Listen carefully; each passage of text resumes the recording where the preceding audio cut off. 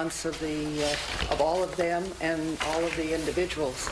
It also was such an extraordinary week that the terrible tragedy in Texas occurred, where 10 members of a small fire department were killed.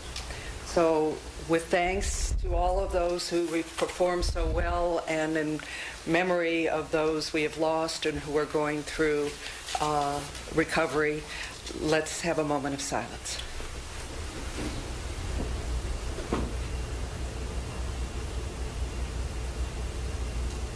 Thank you very much.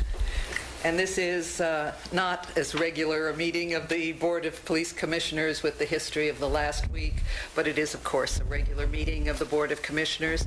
And Madam Secretary, please call the roll. Good morning. Let the record reflect Commissioners Orden, Mack, Bernardino, Druyan, and Saltzman are present, and we have a quorum, Madam President. Thank you. We begin with Commission comments. Are there comments from the Commissioners? Yes, Madam President, thank you. Last week, I was able to attend the Department's Valley Bureau's Asian Pacific Islander Forum, and it was hosted and moderated by Commander Papa, and also in attendance, because traffic is a concern in the Valley, was Dave Ferry, Lieutenant Ferry from the Valley Traffic Division, and it was an informative time. It was very well attended. And I think it was very lively in that there was many questions, and all the Valley captains were there. And so it was, the kind of community forum that we want to have with input coming in from the community and providing answers where there were questions. So it was a very rewarding time. The food was great, and it was a good way to spend an evening. Thank you. Any other comments this morning? With that, we'll move to comments from the Chief of Police. Thank you, Madam President, members of the Commission. Before I make a presentation, the weekly presentation on crime, I'd just like a moment, if you would allow me to talk about a few things that occurred this past weekend, the first of which I'd like to tell you that I had an opportunity to attend, I believe, the first annual Cadet Job Fair that was held here at PAB, sponsored by Operations Central Bureau and organized by Lieutenant Elaine Morales, who happens to be in the audience here today. I was very pleased with the attendance. There were hundreds of young people who came and had an opportunity to speak personally with employers, were given opportunities to understand job search techniques. They had an opportunity to deal with employers themselves and were distributed materials about job searches. Just a really good opportunity for them to interact with employers themselves and introduce themselves to the job market. So it was an extremely successful event that the department will continue to support in years to come. And so kudos and compliments to OCB and also to Lieutenant Elaine Morales for the good work that she did in putting that together. All of you know, too, that this was an incredibly busy weekend for the department. In the wake of the Boston bombing incident, the department, in the wake of that, had a responsibility, obviously, to keep this city safe, not knowing whether or not there was any nexus or relationship of that event to something else that may have been going on or planned for other parts of the country. No, and just be reminded, I would tell those in attendance that the department had the responsibility of policing several large-scale events, some of which included a very successful Ciclavia event, at which I believe I'm told that nearly 100,000 people participated over the weekend, or actually on Sunday. In addition to that, our department partnered with USC, Department of Public Safety, in policing and providing security on the campus of USC at the USC Times Festival of Books, at which over 150,000 people attended over the weekend. Not to mention events at sporting events at Dodger Stadium. The Clippers began their first campaign towards a championship series. Of course, not to suggest that the Lakers will not. Sorry about that. The Clippers had their started their championship series, and also the Kings were playing at the Staples Center as well. at which all of those events we had the responsibility of providing police service. Should also include, too, the Israeli festival that was held on the west side of the city. It's my understanding nearly 20,000 people attended that event in addition to all the others. And so it was an extremely busy weekend in terms of public safety. And I'm very pleased to say on behalf of the Chief of Police that we had no incidents here in the city of Los Angeles. And I think it's a reflection of our department working in a very intelligent way in terms of plans and the execution of those plans. And also in partnership with the community members throughout the city. We urge them, if they see something, say something. And they've been extraordinarily good in that partnership and being good community members that help police the city. And so, again, very busy weekend, and there's all appearances that we had a successful one. As it relates to crime, the department continues on such a good track. Last week, homicides were down 17.2%, which is about, if my memory serves correct, about 16 homicides fewer this year compared to last.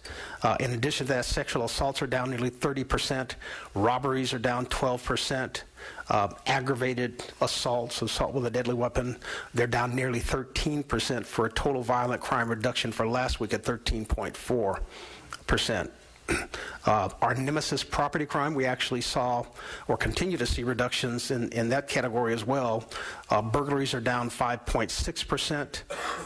Thefts, motor vehicle thefts are down nearly 2% at 1.7%. Burglaries and thefts from vehicles are down 4%. Personal thefts are down 10.5% for a total property crime reduction last week of 6.1%, which brings a total for Part 1 crime down to 7.4%. In terms of what that really means in fewer victims, that's 2,300 fewer victims this year compared to last. And once again, it's just a superb reflection on the dedication, the commitment, and frankly, the intelligent police work that the area captains have committed to, also in partnership with Special Operations, the Office of Special Operations, in terms of the partnership and helping to reduce those crime figures. By bureau, Central Bureau year-to-date is down 9.7%. South Bureau is cataloging a negative 4.1% reduction. The Valley Bureau is at 3% reduction, and West Bureau is 14.4% reduction in Part 1 crime. As it relates to gang crime, gang homicides are down 23.5%. Robberies are down 21%. And what a beautiful introduction that was for gang crime. Total gang crime is down 20%. Wait till you hear the next of it. Year to date. By bureau, Central's Bureau for gang crime is down 33.4%. South Bureau is down 17.5%. Valley Bureau is tracking well at 3.3% reduction, and West Bureau is down nearly 21%. So it's too early to declare success. We won't walk across the bridge of that battleship and declare victory. But by the same token, I'm very pleased on behalf of Chief Beck to report that our crime numbers are tracking in a very, very good direction. That concludes the presentation of the Chief of Police. Thank you. Thank you. A report of the Executive Director. Morning, Madam President, members of the Commission. A few brief items. First, the Department has requested that item 8, F as in Frank, on the regular agenda be removed from the agenda. And secondly, next Tuesday, April 30th, there will be no regular meeting of the Board of Police Commissioners at 9:30 a.m. There will be a special community meeting April 30th, 2013 at 6:30 p.m.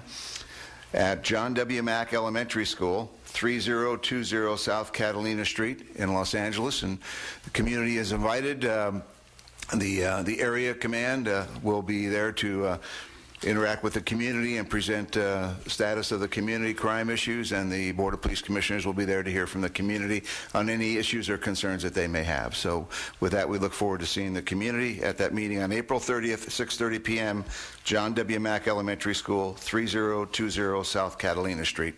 And that concludes my report. Thank you. Report of the Inspector General.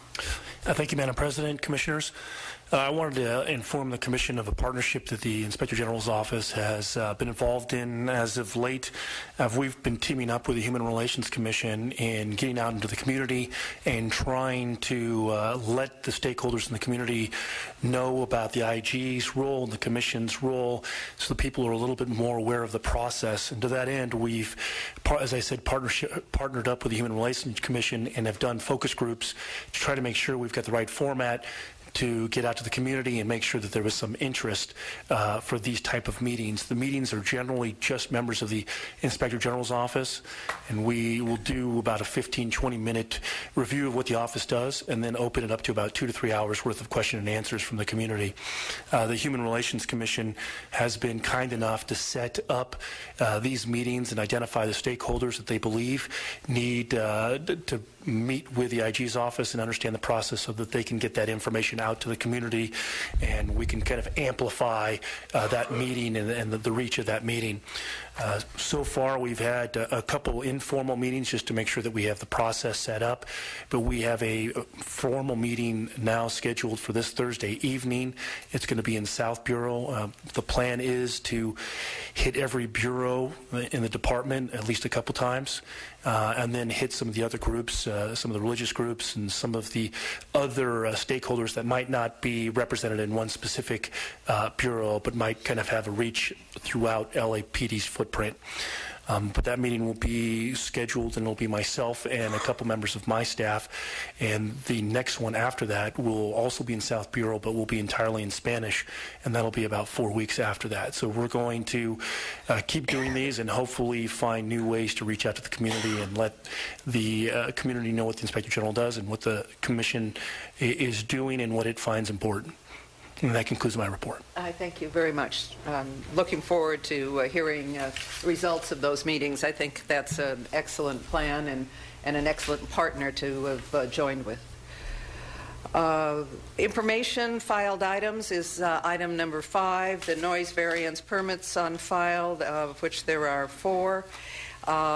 Special event permits on file after this last week, I'm sure, in Los Angeles. Happy to see that there are no special event permits on file. And that is only for information, and more information is in your agenda. Are there any presentations today? No, Madam President. The consent agenda, items 7A through D. Is there any motion? Move approval of items 7A through D. Second. All those in favor? Aye. It is approved. I'm going to move on to the regular agenda items. Before we call anyone up, I know we will, of course, be hearing first from the department in 8A. Which other items, now that 8F is gone, do we want to hear? Let's see. D. B. And I think D. Do we want to hear something on the valets? Absolutely. That's no problem. Okay. And probably H. And H. And I'll accept a motion. Move approval of items 8, C, E, and G, I guess it is. Second. All those in favor? Aye. Approved. All right, well, let us begin then with A, which is the verbal presentation and discussion regarding gang reduction and youth development program and the partnership with the Housing Authority. We have a large contingent today, and very, very pleased because it is something that the Commission has been following with your assistance, and we wanted even more information so that we don't have just the sheer statistics, but we can hear better the stories of the people involved. And we just appreciate your being here, and it looks as if Deputy Chief, you're going to start off. Madam President, I am. Good morning, members of the Commission. Kirk Albanese, Chief of Detectives. One of the hats that I wear is I'm the gang coordinator for the department. And so we have a presentation that the Commission asked for this morning. We'll be disciplined in terms of our speakers because we have about 6, and so we will be respectful of time. I'd like to open by introducing the members that are with me here this morning. From the Mayor's Office of Gang Reduction and Youth Development, Miguel Leon. He's up at the front table. Hey, everybody. From HACLA, Housing Authority, City of Los Angeles, Joel Lopez. He's with me at the podium. From Southeast area, Sergeant Amada Tingarides. From Hollenbeck area, Sergeant Ken Edwards. And in the room, because it needs to be said, both of their, Bob Green is here. I'm not sure if Jose is here as well. Both Chief Green and Chief Perez, very much staunch supporters of what we're going to talk about this morning, and really have taken ownership, which is so important at a very high level to make this work. So I want to thank them. And also present is Lieutenant Mike Olpelt from Gang and Narcotics Division, who will talk about the Gang Intervention Academy. I wanted to open it in terms of a broad brush just to paint the picture of the manner in which we are constructed to enforce against gang crime and then to work toward intervention, prevention within the city. First, within the 21 area police stations, we have a GIT, a gang impact team, that is broken down into a gang enforcement detail and a narcotic enforcement detail with a detective component for investigative follow-up. So that's important. That is a fixture at each of the 21 police stations in the city. We have currently 9 CLEAR sites.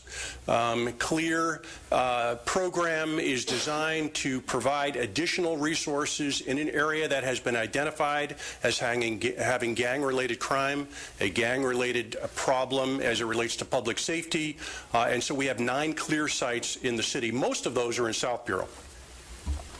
In addition, we have 45 court-ordered injunctions, gang injunctions, that we oversee within the LAPD. At Gang and Narcotics Division, they have functional oversight in terms of support, coordination for the whole city, and that's in part Lieutenant Opelt's role and supported by Captain Hart, who's also in the room, Commanding Officer of Gang and Narcotics Division. I want to touch just briefly on some of the vision of Chief Beck certainly is not enforcement. If we've gotten to enforcement, then we have, along the way, missed an opportunity toward prevention.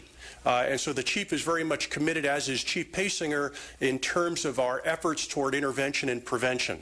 And I just want to touch on some of the programs that will ring a bell, not all inclusive, but just some of the highlighted programs. Certainly you've heard of Jeopardy, one of our programs, Juvenile Impact Team, 2 examples of intervention-based programs. On the prevention side of the house, what I consider, and I believe Chief Paysinger considers, the flagship of prevention is the cadet program.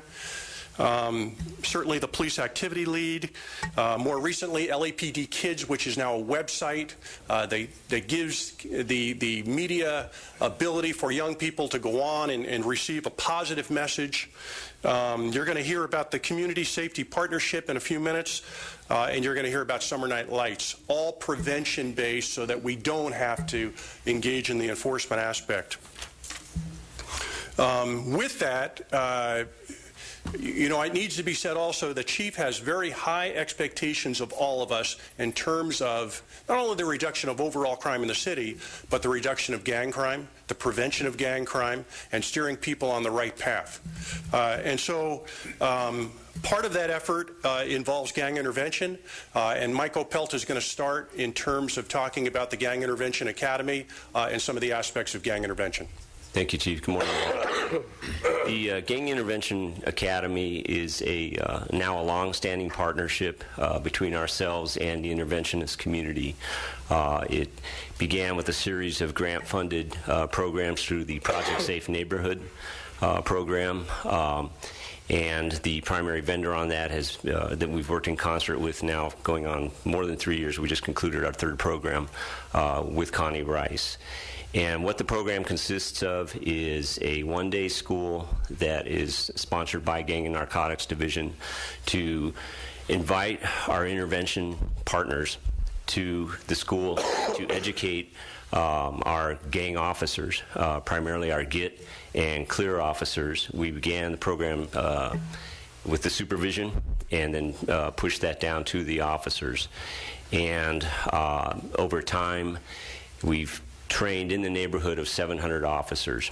And I think what's important to point out is that these officers, many of them leave their assignments in these GIT and CLEAR units, yet they take with them that training that they received and they filter that out to other officers within their command and their respective patrol divisions. And the benefit to be had in all of this is that when we do have an unfortunate or tragic event such as a gang murder or something along those lines, we already have that communication established between ourselves and the interventionists. It's not meeting somebody on one side of the yellow tape that night to learn where things stand.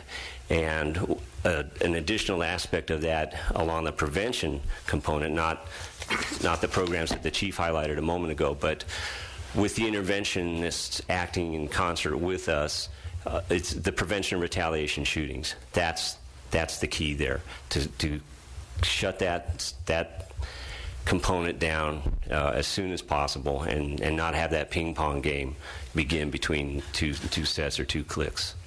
So that's it in a nutshell. We're pursuing further grant funding to continue the project, particularly in light of new individuals being assigned to those GITs and CLEARs.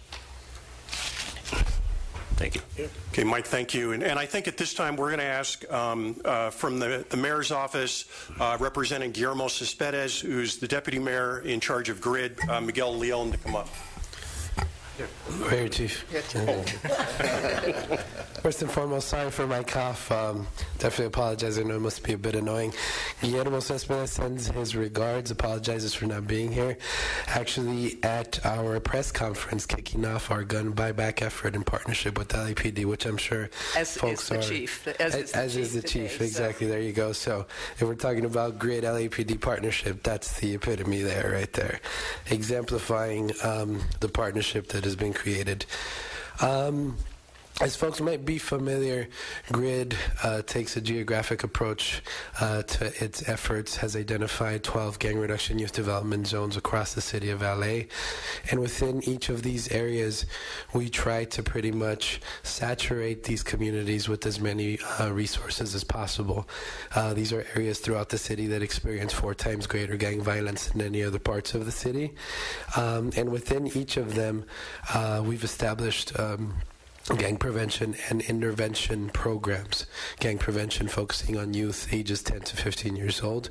Intervention focusing on youth and young adults 14 to 25. Each of the prevention and intervention components have a model of practice that each of our contracted agencies are following. And we've seen some tremendous success both on the prevention and intervention sides. After 6 months of participation in the prevention component, we've seen about half of the participants, 55% of youth participating in the effort, are no longer eligible for services after 6 months. In other words, they've reduced levels of risk factors. And on the intervention side, as the LAPD officers have been mentioning, we've established just one example of the GRID Triangle Protocol, where crisis intervention workers, the Mayor's Office of Gang Reduction and Youth Development, and LAPD officers are communicating back and forth right after incidents occur within each of, well, pretty much throughout the city. Between April 2009 and December 2012, over 2,500 incidents have been responded to. And this is one of a kind in the country, where the mayor's office, LAPD, or the law enforcement entity, and crisis intervention workers have that direct line of communication. The academy that was mentioned is the only of its kind in the country as well. Another one of the programs that has been mentioned with through which, we try to keep youth on a positive path, is the Summer Night Lights program. That's going to begin its sixth year this coming summer. 2008 through 2012 has seen tremendous success. We're now at 32 different locations. Just to give you some quick stats, meals served 2012 were 438,360. Violence reduction, for 5 consecutive summers, we've seen violence reduction in and around the communities where Summer Night Lights parks are located. That includes a 47% reduction in gang-related homicides, 35% reduction in gang-related Part 1 crime. And what is it that we do? We keep the park open. We pretty much invite the entire community out Wednesday through Saturday during the summer months to participate in free basketball, free softball, free soccer, arts programs through the Department of Cultural Affairs, and free food every single night. I'll repeat that, free food every single night for everybody in attendance. And I can talk a little bit more about jobs created. In 2012, 1,700 local jobs created, including 352 at-risk youth hired. We have a position called a youth squad position where we bring in kids from the community and we tell them, help us run the program, help us coordinate it and implement it. Attendance has been through the roof. Since 2008, there have been 2,506,260 visits to the different Summer Night Lights sites that have been established. And as I mentioned, I can keep talking about stats and numbers, but it's somebody mentioned earlier the stories that really count. I have the pleasure of being out on the ground. It's all hands on deck during Summer Night Lights for the GRID office, and the partnership that we create with LAPD is tremendous. Things like food contests in Ramona Gardens, where the CSP and CLEAR officers help us judge or help us count the votes that the community has submitted for the community's best salsa, for the community's best rice, for the community's best beans. Things like that, I don't know how it is that we can measure that. It's tremendous to be able to create that partnership between LAPD and community. CSP was kind enough to help us establish a CSP kickball league during Summer Night Lights in Ramona Gardens. To see 12-year-olds, 10-year-olds, 15-year-olds, 16-year-olds, 17-year-olds playing with the officers. They're still in uniform, that are out there, playing kickball with the kids. That's tremendous. That is a tremendous way to create community and create partnerships. So, in GRID zones, we've seen 46.3% decrease in homicides, 40.2% decrease in aggravated assaults, and a tremendous 66.7% decrease in assault with a deadly weapon on police officers. And again, I can keep going with numbers, but the communication between GRID, crisis intervention, workers prevention agencies, and law enforcement, that sort of comprehensive approach is what's led to the tremendous success and the reductions that we see within the community. So I don't know if there's any questions. Chief, I think I overstepped my bounds in terms of time. I apologize. Miguel, thank you. Great job. I think we'll hold, if the commission is okay with that, we'll hold and let the presentations move forward. The next one is from Sergeant Tingarides from Southeast area on the Community Safety Partnership. Good morning, Commissioners. Actually, I think I want to start off, and maybe Joel Lopez from Housing Authority, who I've officially ordained as a police officer. His badge is in the mail. Have him start off a little bit to talk about the Community Safety Partnership from the Housing Authority perspective, and then I'll jump in after Joel. Thank you, Sergeant. Good morning, Commissioners. Good morning, Chief. Those kickball games are very, very competitive, I got to say. They're great. I'm thrilled to be here on behalf of the Housing Authority of the City of Los Angeles. The CSP program, as we know it, the Community Safety Partnership with the Los Angeles Police Department and the Mayor's GRID office, has really transformed our communities. It's been amazing for the Housing Authority to witness the speed and the enthusiasm with which these communities have embraced LAPD. We're beginning to see vibrant communities that are unparalleled, really, in the history of the Housing Authority. One of the most amazing things is the transformation of civic engagement that we're seeing now. When we started this program, one of the things that I would always share with the sergeant was that we need to get the silent majority. We need to get those folks out there who are afraid to come out and be civically engaged, who are afraid to participate, who are afraid of LAPD as much as they're afraid of, the crime elements that have kind of taken hold of their communities. It's been a wonderful transformation in just 20 months. Sometimes we have to look back and say, wow, it's only been 20 months, but these communities have done a 180-degree turn, and you're starting to see what's amazing is folks actually asking for LAPD presence. We go to meetings and they say, where are our police officers? Where is police officers such and such? Which is amazing for communities that in the past wanted nothing to do with the LAPD or wanted nothing to do with police officers. So that's an incredible tribute really to the work that's done by the officers, by the mayor's GRID office, and it's really created an example of what effective intergovernmental agencies can do when they work together, when they communicate, and how the community will be a partner with you if you are able to serve them in that capacity. Thank you. Thank you, Joel. As most of you know, I believe that the Community Safety Partnership evolved from a vision that Connie Rice had to implement a relationship-based policing program in public housing. It's a 5-year program that we started in October of 2011, and it's been implemented in Jordan Downs, Imperial Courts, Nickerson Gardens, which are all in southeast area, specifically Watts, and then Ramona Gardens in East Los Angeles, Hollenbeck Division. The partnership that we've created through CSP involves the Housing Authority, LAPD, the GRID office, and the Advancement Project. We've mentioned in this room that in such a short time, the amount of relationship building and violent crime reduction with this program has just been astounding. And I'm going to talk a little bit about that. But first, I want to just give you a synopsis of what the mission of the CSP program is. And it's first and foremost public safety. But it's conducting public safety while building relationships with residents that live in public housing who at one time had great disdain and hatred for law enforcement, specifically in Ramona Gardens and starting from the late 70s, early 80s, the Watts community. So the CSP officers are building relationships with the residents. They're conducting safe passage to ensure that the youth get back and forth to school safely. We literally have officers at the ingress and egress routes of each housing development that either walk or drive to ensure that these youth get to school safely. There aren't pocket checks, there aren't robberies, there aren't individuals out there attempting to get younger individuals to sell narcotics. And once the safe passage is complete and the youth are in school, our safe passage officers are actually on campus doing anti-bullying seminars, meeting with the principal, asking if there are any issues on campus as it relates to crime.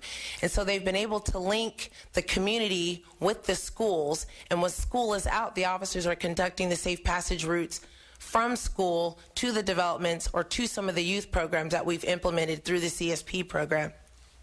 Another one of our missions is to coordinate and address quality of life issues, and we do that very well with the GRID office as well as the Housing Authority.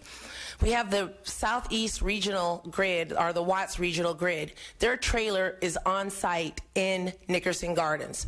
The caseworkers, the intervention workers are on hand at any time for our CSP officers to coordinate.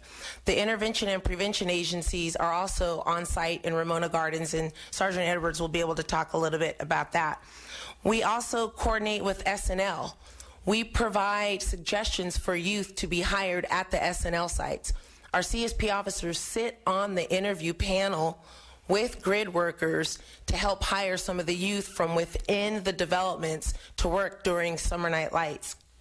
We also have a great relationship with Verbum Day, and we've been able to provide numerous of scholarships for children to go to Verbum Day. We've also been able to provide scholarships for children within South LA to go to a 4-year college full ride if they abide by a program that we put together with parental participation.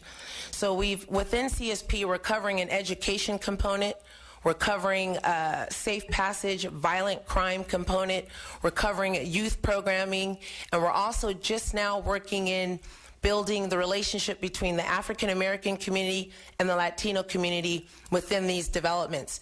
Nickerson Gardens is 67% Latino. At one time, it was opposite. It was predominantly African American. And we're working with the Advancement Project with a grant that they just got to really begin that civic engagement and begin to bridge the gap with the African Americans and Latinos within the public housing developments. The 4 sites that were chosen for the CSP program were sites because of the crime, the diminished relationship with law enforcement, and the gang crime. The numbers I'm going to talk about are just amazing and what I'm most proud of. Joel said 20 months, but it's actually been 18 months, I believe. So the program began 18 months ago, and the first full calendar year, we saw the following decreases, specifically in violent crime in the Watts sites. 53% violent crime reduction in Jordan Downs, 72% violent crime reduction in Nickerson Gardens, and a 75% violent crime reduction in Imperial Courts. In the first 8 months of 2011, prior to the start of the Community Safety Partnership, we had a total of 6 homicides, 2 in each of the developments. We have not had a homicide in any of the CSP sites since August 28th of 2011. Since 2005, up until 2011, we had a total of 45 homicides between those 3 developments. 45. Just astounding. It's been a fantastic relationship. The engagement with the CSP officers and the GRID intervention workers on site at campus is amazing. There'll be a GRID worker standing in front of Lock High and a CSP officer talking, coordinating, exchanging text messages, coordinating on specific youth, knowing their first name, their last name, the relationship with the housing authority. We've partnered with John Stacy, who does evictions at HACLA. Our officers are able to get information from community members, work with the housing authority to get emergency transfers for folks who need to move out of the developments, to address the quality of life issues, graffiti, trash within the developments. And one of the most important aspects about us being in these developments is the relationship that we've built with the residents. Joel mentioned that the residents ask, where's CSP? We've been scratching our heads lately because we're now getting calls from folks saying, where are they? Where are they? Is the program gone? And we've come to a point where the folks in the community, in that specific community, want to see us there. And when they're not, they want to know why. They're holding us accountable. If there's an incident within any of these public housing developments, there's a phone call. We're transparent. We're able to discuss it. We attend the community meetings. We meet with the HACLA managers on a daily basis. And I think the coordination with the community allowing us to come in and GRID helping us with the intervention prevention and the schools willing to let us on campus and work with the youth has been part of the tremendous success of the CSP program. Thank you, Amada. Ken? Good morning, ladies and gentlemen. My name is Ken Edwards. I'm the team leader for Ramona Gardens, and it's a pleasure to be here. Morning. I want to talk about Ramona Gardens. As you know, the LAPD was the #1 enemy of the community there for the long time, and that's what we were told when we walked in there. Kids weren't allowed to talk to us, and the way we wanted to approach that was from the outside in, establish relationship, walk footbeats, let people get to know us. And we started with the seniors and the moms and the parents, developing programs, getting involved in walking clubs and seniors clubs, having a bunch of community events like a Christmas toy drive where we had like a Santa sleigh come over and give toys out, and the LAPD airship illuminate that as we went down. Giveaways. We also worked on with gangs and intervention to look at the kids that are involved.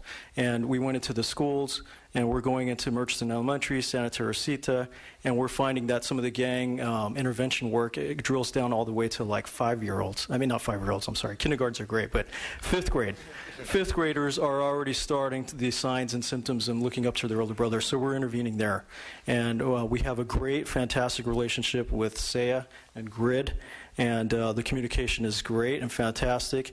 And I want to say with in regards to the CLEAR units, how we work well with them. They're the right hand, we're the left hand, and we talk to each other. And with our partners, with all the interventionists, we cover the full gambit, and we get everybody involved. And we're raising the esteem of the community. Some of the things that we've done is we've done the Harold Robson Foundation, where we went to Canyon Creek, and we worked with a bunch of kids there, about 27 from Ramona Gardens, along with Southeast. And the officers were not dressed in regular uniforms. They participated, they got down with the kids, and they played with them. At the end of the day, we put on our uniform shirt, and they said, "We thought you were dads. We didn't know you were the police." And it just changed their whole mindset. Graffiti incidents have gone down. I want to say the community feels safer. The war is not won yet, but one battle at a time, and it starts with the kids. And like I said, we start from the outside in, and now the police are welcome there. And like Amada said, with the GRID interventionists, fantastic job. We can end the recruitment cycle of the gang, and that's our #1 mission in Ramona Gardens. And just to give some stats, violent crimes year to date down 67%, property crimes down 15%, Part 1 crimes down 25%. One last thing, we got a football team coming, Lincoln Heights Tigers, which are traditionally not welcome in Ramona Gardens.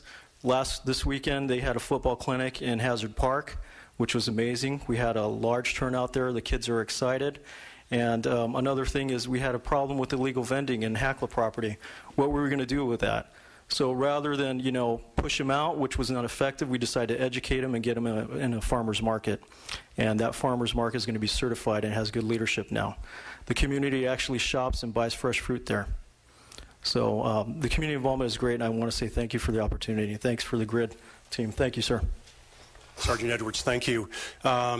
In closing, members of the Commission, a couple of points. One, I want to also recognize Captain Phil Tingarides, who's in the room, Imada's husband, and also a staunch supporter of this whole issue of gang intervention and gang prevention. And also Anita Ortega from Hollenbeck area, who I talked to yesterday and fully behind this as well. Both of those individuals need to be recognized. And in summary, we talk about this. We talked about it earlier about taking a look at a crime snapshot for a period of time, and we chose 5 years. And if you go back to 08, between 08 and 12, the 11 crimes that we identify as gang crimes in the city of Los Angeles are down 36.85%. That's a contemporary period of time consistent with a lot of what you're hearing. Chief Pasinger mentioned in his remarks, year-to-date, gang crime down 20%. And so at the end of the day, there has to be a result. That's the result. Still more work to do. We're not where we need to be, but we're, I think, heading in the right direction. Thank you very much. Commissioners? Wow, exactly. No, this is very impressive, and I think it's important to have you all in one room together so that the public and all of us can be reminded. Too often, as we talked about numbers, they're very important, and that's how we measure ourselves. But it's the story of the change and what you actually do day in and day out. I guess one of my first questions is not only how resource intensive it is, what do we see in the future? Do we see an ability to expand? Do we see an ability to intensify in the same area? What do we see 18 months from now? Maybe I'll start just by saying that we had a discussion earlier about CLEAR funding. We had a discussion about funding as it relates to the Intervention Academy. We have challenges ahead of us as it relates to budget, but as it relates to our passion for what we're doing, that is clearly there. And there are other programs. In fact, Michael Pelt can talk to one where we've been awarded preliminarily awarded a grant which will allow us to focus on prohibited possessors within gang communities within the city that we can focus on in terms of removing even more guns from the street. Yes, it was a grant that became available to us in February. We competed with 6 other agencies, including the LA District Attorney's Office and other law enforcement agencies within California. Chief Albanese was our presenter. There were 4 or 5 of us that did it, and they had never seen a program that well formatted, that well outlined in terms of its scope and its mission. And within half a day, we learned that we had secured the nomination for that grant, and it's still pending congressional review. But it is a target-specific program that we're going to highlight the RDs, reporting districts, where gang crime specifically, is at its highest, and begin with those, and then as we knock those down, filter the process outward. Another component of it is the prohibited possessor enforcement, because at the end of the day, all we want to do is remove guns from the street.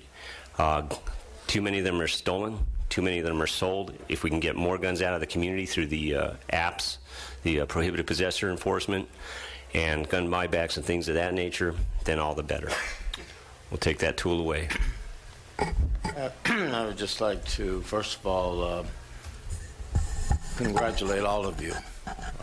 Certainly our department, as well as the mayor's office and HACLA. To me, this is the epitome of community policing. This is a much talked about subject, but the manner in which you have, you and those officers, as well as the intervention workers and others, have made a commitment, and just in your presentation, I could feel it, the passion, and which I think is so important. As I recall, I believe when this program was first presented to us, I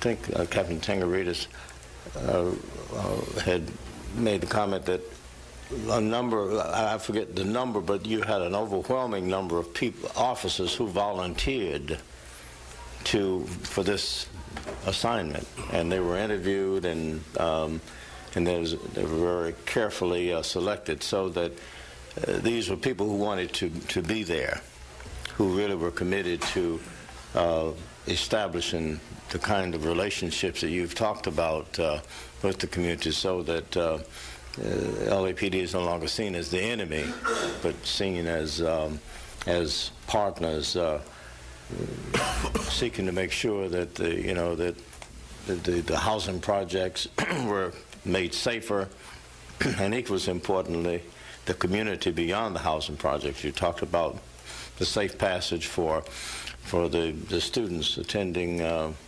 school, and the general overall improvement of climate. So I just say that this is just a very, very significant and impressive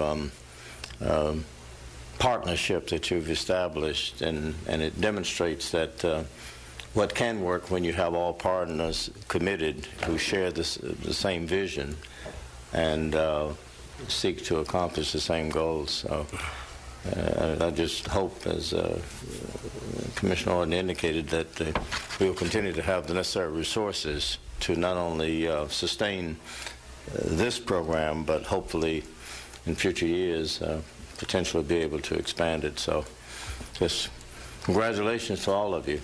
Outstanding job. Extremely well done. And to the men and women who are there each day on the ground. Thank you. Thank you. Thank you, Commissioners. Thank you very much.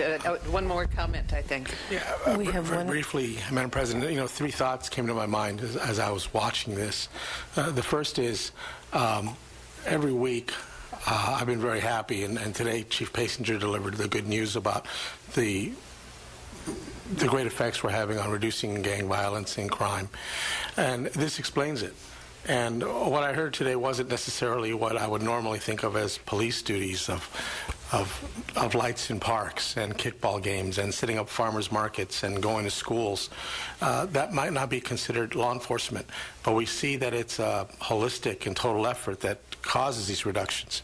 And the great leadership of the mayor's office in setting up GRID, I think that's the first big city in the country that's done something like this. And the chief's efforts in doing this sort of inventive prevention, that explains the numbers. It's not magic, it's not luck, it's all this hard work and all this money expended. And that's my second point. I know that there are budgets, and I know people look at this stuff, but when I think of the human cost of crime, when I think of the economic cost of crime, whatever we're spending on this is pennies on the dollar of what not spending this would cost this city.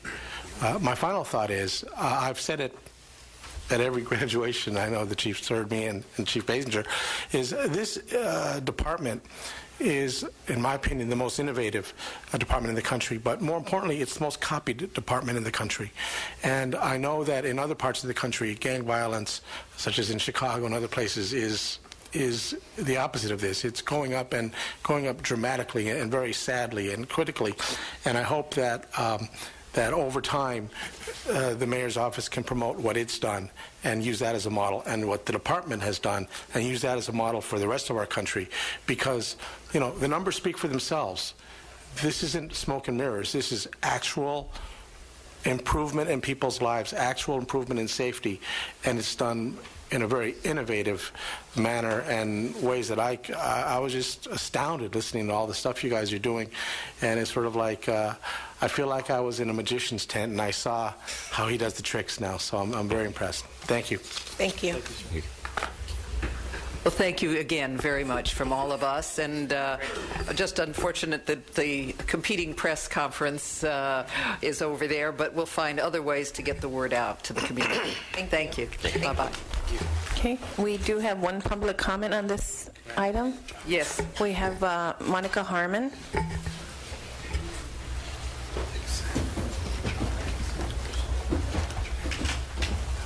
Good morning, Commissioners. Alex Earl.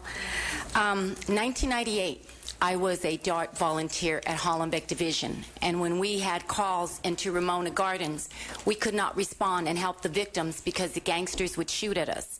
And for decades, Ramona Gardens had a lot of hazard gangsters there, very few now.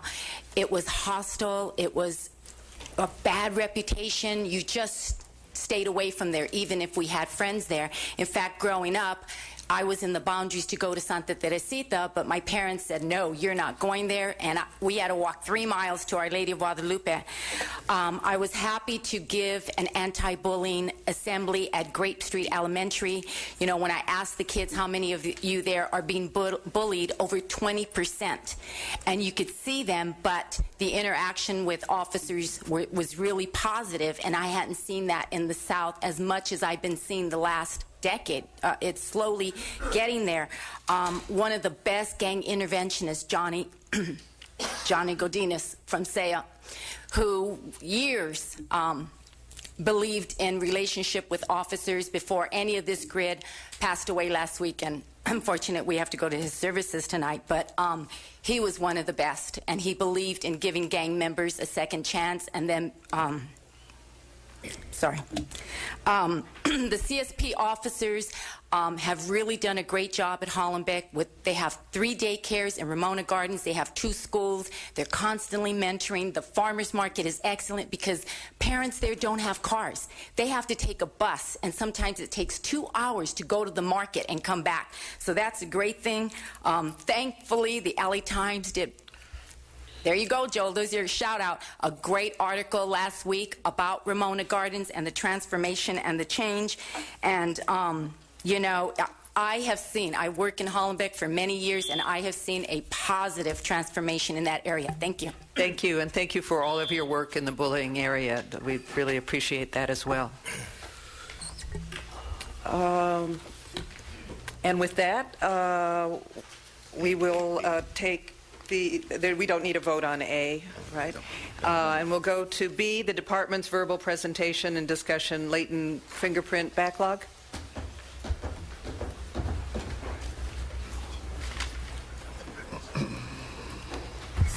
Good morning, Yvette Burney, SID. I'm pleased to tell you that we're holding our own in spite of the fact that our resources are down. We have actually seen about a 250 case drop in our backlog for the last quarter. Probably a good deal of that is some of the cases from 2010 and 11 that dropped out of statute, but more importantly, we're not seeing the backlog increase. Even though we're losing some, we're not seeing it increase. So that's a positive thing. For the last quarter, as we mentioned last time, we have implemented a 10-case priority per area project for our property crimes. And that is going very well. We looked at 607 cases this last quarter, and out of that, we had 168 potential suspects identified. So that's really good. Chief Albanese and I were at a meeting that he calls quarterly with his detective COs just a couple of days ago. And we asked them how this program is working, and we got a lot of positive feedback. Apparently, it's giving them suspects much quicker than our old way of operating. So this reduction in resources has forced us to re-examine how we were doing our business, and actually we're doing it better. So very, very good result. We also instituted the ALPO program. We told you about that last time. We had 32 officers involved in that, working for the various areas. We've seen a couple of folks move on to other assignments, so we're looking at doing another training program so we can get a few more ALPO officers out there to help us collect the fingerprints. And that's basically the status. If you have any questions? I don't think any questions, but just a good report, and we like to keep hearing reports like that. Great. Thank you very much for all your work, too. You're welcome. Madam President, if I may, on this item, Chief Albanese briefed me on a meeting that he and Yvette had with Councilmember Mitchell Englander, the Chair of Public Safety, and the councilman indicated that it would only be necessary for a report every 6 months from the department on this. So I would recommend that to free up the department, that we have the first report in July of this year, which would cover the period January through June, and then in January of next year, the report to cover for July through December, and that would be the reporting format. If the commission is agreeable to that, then that would be the way we would Certainly proceed. sounds good to me. I see no objections at all. I think that's excellent. No actions necessary. That's just information to you all. Great. Thank you. And now we'll hear from the executive director related to the permitted valet parking issues. Good morning, Madam President. It's my pleasure to give you a brief overview of the valet program and also the permit fees that will be established. Coming forward, Senior Management Analyst 1, Stacy Rafter, and Senior Management Analyst 1, William Jones. Stacy did the staff report for me, and William is the supervisor of our permit section. So if you have any specific questions as it relates to the fee or the processing, I would defer to either one of them. But I'll give you a background. This project has been in place for, at this time, about 3 years in making. It involved the involvement of the Chief Legislative Analyst's Office, council offices, the Commission Investigation Division, and my folks meeting along with DOT to discuss the fact that in the city of Los Angeles there is no permitted or regulated valet program. Most people are shocked by that. What that has allowed to occur is an individual could go in front of a row of restaurants or other locations where you would typically see valet services, put up a sign, and charge to park cars. And there was no regulation or permitting. There would be fisticuffs erupt in some of the busy areas, competing for spaces. There would be individuals taking a car. Let's say an individual drives up in their very expensive automobile. They hand the keys to an individual to park the car. They have no idea who they're giving their keys to. That car would get parked somewhere around the corner, possibly on a public street, and possibly in a red zone. You'd come out to get your car. You'd give the claim check if you had one. You would be given your car back, but what you didn't know is when the valet went and got your car, there was a parking citation for parking in a red zone or too close to a fire hydrant that was crumpled up and thrown on the ground. basically no accountability. Also lost within this was the parking occupancy tax, which a operator who parks cars and charges is responsible to give the city 10% of the parking fee. So those all led to the fact that there needed to be some type of regulation.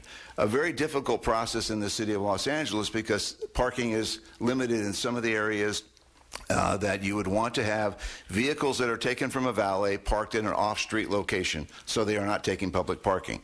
There are some areas where public parking will have to be taken, and that is a piece of this process that the Department of Transportation has. An individual who has a restaurant or other type of location that wants to have valet service, and they have metered parking currently, they will apply to the Department of Transportation. There'll be a fee established by DOT for you to buy that curb space from the city based on what that meter rate would be that you'd be occupying. You'd pay that to DOT. Our role in the process will be twofold. One, we will permit the parking valet operator, as we much now permit auto parks, and they will be given a permit based on the fact that they complete our application process, ensure that they have the appropriate insurance, they have an identified parking plan and travel plan of where the vehicles will go. They will be given their permit. Their permit fee is $314. That's a fee that's been established. We also have for the auto park companies. So we see similar operation. That fee could be adjusted either up or down as we really get an application process in place. The next is for the individual valet attendant. That would be the person you give your keys to at the curb. It was my belief from the beginning we needed, from a public safety perspective, to ensure that the person you're giving the keys to has a driver's license, has not been convicted of auto theft or burglary, because you are giving them keys to your car, and in that car is your registration to your home, etc. And you might want to have faith that you're giving your keys and valuables to someone who can be trusted. So with that, the permitting process for the individual valet occurred. And that fee was established at $70. $70, and that individual valet will be given a valet ID card issued by Commission Investigation Division. They can move from valet company to valet company with that one permit. A lot of these folks are college students, young people doing part-time employment, so they'll work for multiple operators. So it isn't necessary to get a permit as they go to each operator. They would have one permit that would be good for a year, and they would be able to work for multiple operators. That in an overview is the concept of the program. On this past Friday at City Council, the City Council made a few technical amendments to the ordinance, instructed the City Attorney to prepare the ordinance. It should be back to them within a few weeks. Once it comes back to them, the ordinance will be implemented, and there'll be a 30-day waiting period for the ordinance to come about. And then will come the challenge for us and Commission Investigation Division to notify the current valet operators of the new regulations. And we have a strategy in place to do that in a variety of ways. Press releases, meeting with the parking industry, and also we're going to use Commission Investigation Division officers to go out in the evenings to give out informational items to the valet attendants to pass on to the companies to get people in compliance. We recognize that's going to take a period of time, but we believe we have a solid strategy where we can gain compliance over the next several months to the ordinance. If you have any specific questions that I've not answered, either William on the permitting side or Stacy on the development of the fee side, would be happy to respond to you. No questions. I'm just somewhat surprised we don't have a bunch of valet operators on here protesting. Well, that's what my question was. Has there been any opposition to this, or do the operators know that this is coming? Oh, they very well know about it. And opposition, there has been none. We've had, through Public Safety Committee, probably a half a dozen public safety sessions where we've presented along with DOT. They're well aware of it. There's been no opposition, just what the program will entail. And the things that I've discussed as to getting people into voluntary compliance, working with them, and not going out the day it becomes effective and start issuing citations. I mean, that was the spirit of how we want to go about this, is to get people in compliance to be able to regulate the industry.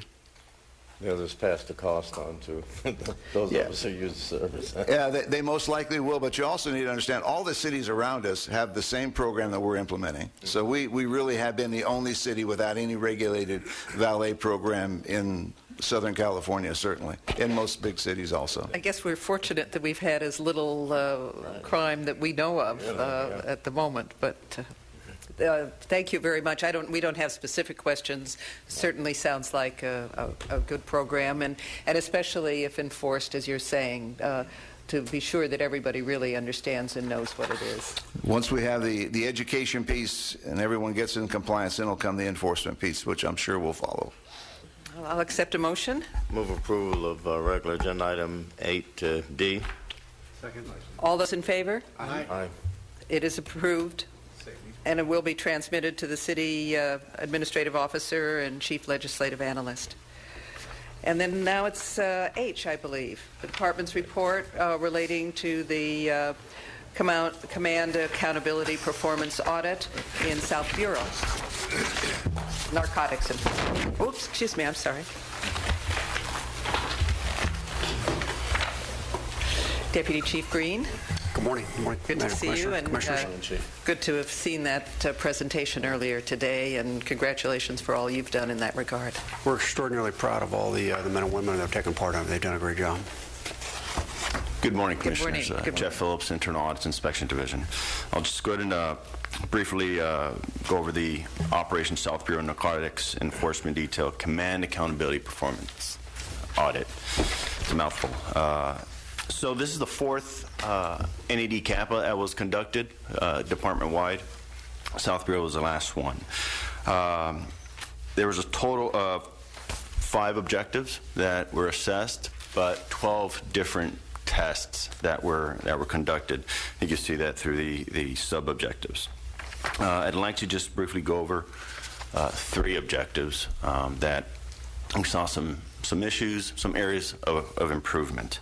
The first one, Objective 2D, that covers the comment sheets, and this pertains to the comment sheets during search warrants. Now, all the comment sheets were present. However, the issues pertain to consistency and accuracy and the completion in their entirety. So really just filling out boxes and all the requirements being documented. But all the comment sheets were in the packages. The next objective, objective number 3, consistency of information. Well, overall, this dealt with just again, consistency and accuracy of information being documented throughout all the documents in the package. And really just, you could sum it up with just paying attention to detail and really just being sure they're consistent and accurate in the information. And lastly is the standard base assessment.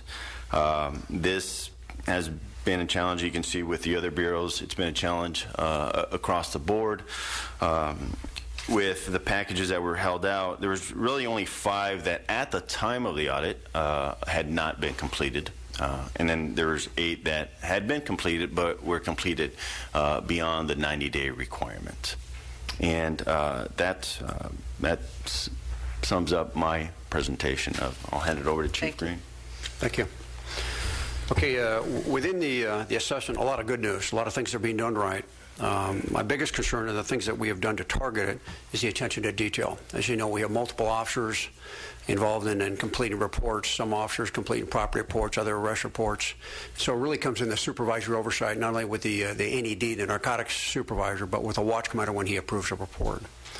So ultimately, I had my Bureau Gang coordinator and my detective coordinator meet with every single one of our GIT lieutenants, our NED supervisors, and our watch commanders, and I attended that training and made a presentation to individuals about the expectations. We're currently in the middle of assessing NED reports throughout the Bureau, again, to take a sampling and see what the improvement is. And so a lot of it is going to be our focus to attention to detail. Even with the comment sheets, it's the same thing, attention to detail, getting them to put down the right dates, right times, and things like that to make sure we're within the window, that 7-day period. And then ultimately, SBAs throughout the Bureau, we made tremendous progress with that. I now have a reporting system every Tuesday when we meet with the captains to talk about crime that gives a status of SBAs, action items, everything within their command, so that as a group, the peer pressure is there to see how you're performing. You look at sick time, we look at traffic accidents, everything across the board, and SBAs is one of those items that we look at. So I get a weekly snapshot of how they're doing and whether or not they're improving. And across the board, we're making consistent improvements, and we haven't fallen back at all since we put that system in place. So I'll have a much better idea if the systems we put in place are working when I'm done the current assessment that we're doing. Comments? I just have a question. Why on the grid do you have so many not applicables or not availables under Central Bureau? Central Bureau was the first, and it was the first NED CAPA that we had conducted. And typically, when we start with a new audit that had never been done before, and when you start looking over what the unit does, you come to realize other areas that can be assessed. And that's basically what you see there. You see those areas that were not applicable, they weren't assessed for Central Bureau, but we implemented them in the work plan and subsequently into the audit for the other bureaus. I think this is a good report for South Bureau. I mean, there's really only one area in terms of a first report where you didn't do as well as some of the other bureaus. And when you're dealing with a first report, I think the idea is to identify the areas that you need improvement. And really the proof is going to be in the second report to see if you're able to address those issues. I agree with you. I think it's largely a matter of paying attention to detail, but if you don't pay attention to detail, then other things get out of hand. And so I do think it's critical. But to me, this is a good report. It compares certainly very favorably with the other bureaus in terms of the first report. And we got to see what happens in the second report. That's going to be the key. I appreciate that. We'll continue to make progress on it, sir. We're paying attention to it. The captains are all very, very aware that it's a high priority. And I think it's very important that we have gone to summarizing the audit findings for each bureau. I think it's good internally for the bureaus to see what's going on in the rest of the department. It might not be the same as Baker to Vegas kind of race, but there is a sense of competition here. And I also think that the evaluation of the arrest reports across the board is excellent. I mean, that one just across the board, we've got that down. And Magistrate 2A is very good again across the board. But it just helps, I would think, all of the leadership, and it certainly helps us to have the audits prepared in this way. And then, as Commissioner Druyan said, to see the second time around what happens. Madam President, may I? Just for point of note, every Tuesday, as you know, I meet with the bureau chiefs and also Commander Blake. Some accuse me of holding them hostage on those Tuesday meetings, but we cover a lot of ground in terms of deployment, leadership, expectation, that sort of thing. And one of the items, which is a recurring item on the agenda, are these audits. Commander Blake does a marvelous job at taking prior audits, working along with IAID and giving that information to the bureaus and sharing that information across the board. Makes no sense to be precise in one bureau and imprecise in others. And so it's the goal of the object is to ensure, to the extent that we can, is to share that information and raise that watermark throughout the Office of Operations in terms of excellence. If no other questions, I'll take a motion. Move approval of 8H. Second. All those in favor? Aye. Thank you again. Thank you.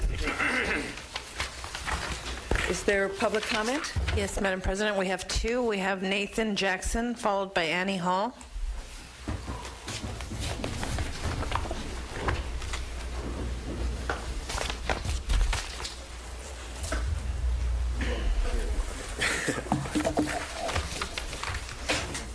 Hello, Honorable Commission. My name is Nathan Jackson. I'm a detention officer with the Los Angeles Police Department. I've been one for 4 years. I'm from the last class hired 4 years ago. And the issues I'm addressing today deal with both a grievance, which is in your guys' hands right now, and also a stemming complaint. First, let me start off. I want to say that basically this is not anything to do with a disgruntled employee. Like I've always been considered not only a good employee, but a great employee. Like here's some of the comments I've received over the past 2 years. Like his hard work, team spirit, and initiative. His conduct on this day is a perfect example of the work, habits, team spirit, and initiative that we expect from every detention officer. It is officers such as Jackson who make this job enjoyable. That was from a detective who randomly came into the jail. He said, this is one example of his commitment to excellence. Detention Officer Jackson has shown great initiative, sound decision-making, and a solid knowledge of policy, procedure. So basically, what this deals with first with is I have a grievance which you guys have currently, and I attempted to file an associated complaint. I have documentation, emails, everything. First I sent an email to the Office of the Inspector General, who forwarded all the documents I sent him to IA, and he said expect a phone call. I never received a phone call from them, but I called them myself, and they didn't have me in the system, so I called them. And then they forwarded me to a detective who I sent all my information to. The email said, right here it says, attached are the documents addressed during the conversation. I will also send you documents through my Dropbox account just in case they are too large to receive by email. This email was dated 12/18/2012. The title of the attachment is Internal Affairs Group Complaint, Detention Officer Jackson. Officer, I'm sorry, but it is 2 minutes on the public comment. We can continue the conversation, perhaps Executive Director or Inspector Director, who do you think we should have the conversation continue? I can speak to him very briefly on the grievance status, and Mr. Bustamante could speak to him about the complaint status. But any discussion related to his grievance or the complaint would be inappropriate in a public forum. Well, the complaint, sir, can I say one more thing, sir? The 2 minutes has to be adhered to. I thank you very much. Okay, thank you. Thank you. Thank you for your time.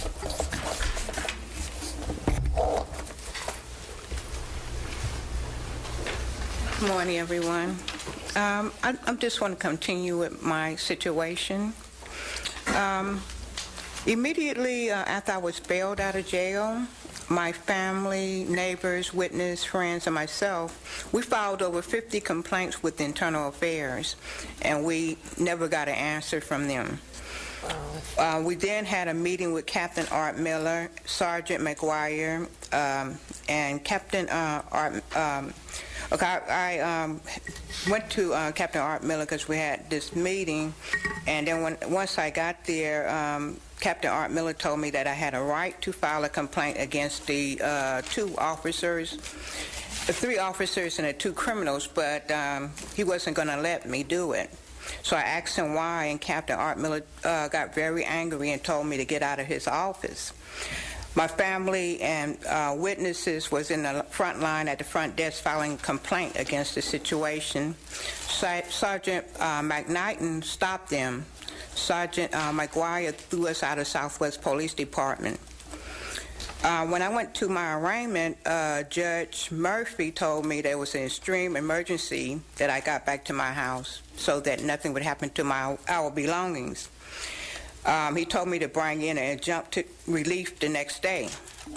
When I appeared the next day with my family and witnesses, he told each one of them to get out of the courtroom and told me to remain.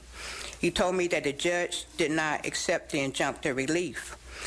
And I asked the bailiff if I could speak to the judge personally. And he threatened me with arrest and told me to get out of the courtroom.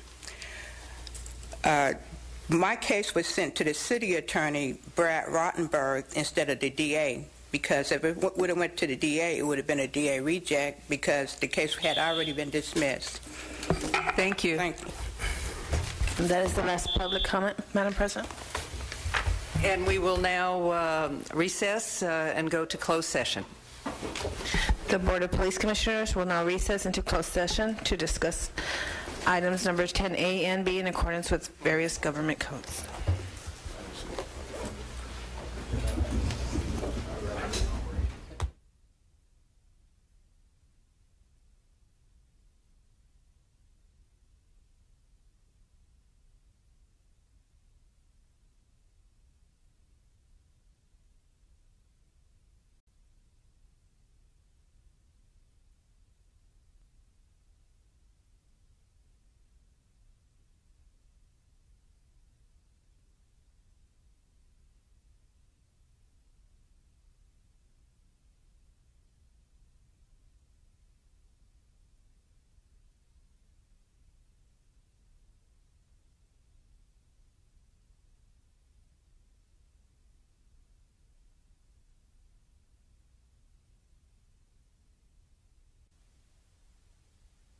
closed session, item number 10A1 was discussed and the chief's recommendations were unanimously adopted. In closed session, item number 10A2 was discussed and the chief's recommendations were unanimously adopted. And in closed session, item number 10B was discussed and unanimously approved. Madam President, is there a motion for adjournment? Second. All those in favor? Aye. Adjourned. Get up everywhere. Come on. Man. Keep your backpack close enough to the frame. Stop the truck, man. Bro, scared. Told you I can't jump fists as fast. Come on, let's go. Man, it's just a little messy, man. Move it. Hey, shorty.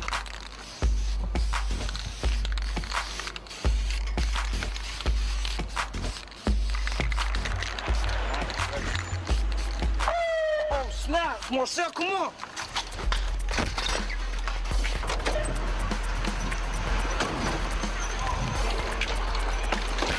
Hands up, drop the cat. We got a suspect running northbound. Vandalism suspect running northbound. Get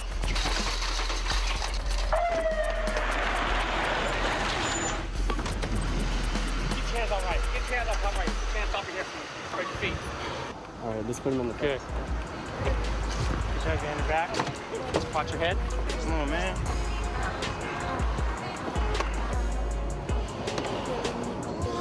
What it is, my name's Shy, Miss Fly, if you nasty. I'm a superstar, baby, ask about me. As a business owner, how it affects me is it really puts a knife in the heart of somebody that has worked so hard in a business to create something